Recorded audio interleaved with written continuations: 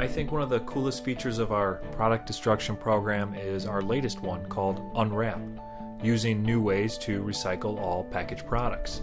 Essentially, it's a zero landfill solution that won't hurt your budget. It takes the products you don't sell that are typically disposed in a landfill and instead recycles the packaging and converts the products into water or energy. And this is great because it allows food and consumer product companies to achieve three goals: guarantee destruction, eliminate liability, and achieve zero landfill. The vision was when you walk through a store and you see all these products that we're talking about, for whatever reason, you don't sell them.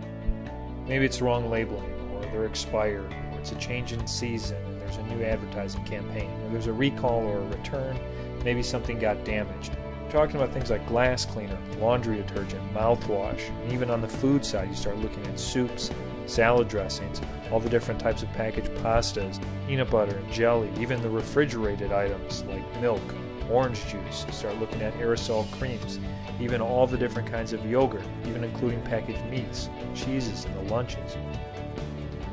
So we designed UnWrap to accept a wide range of products, from a small soda can to a large 5-gallon pail, and a wide range of products from chemicals to food. The process is done in bulk, so water treatable chemicals are converted into water and re-entered into the water cycle, and food, through anaerobic digestion, is converted into electricity. And the packaging is then sorted and cleaned and then sent off to become raw material for new packaged products. I think people are going to love this, and it's another advantage in achieving sustainability goals, reducing costs, and making the life for our clients much easier.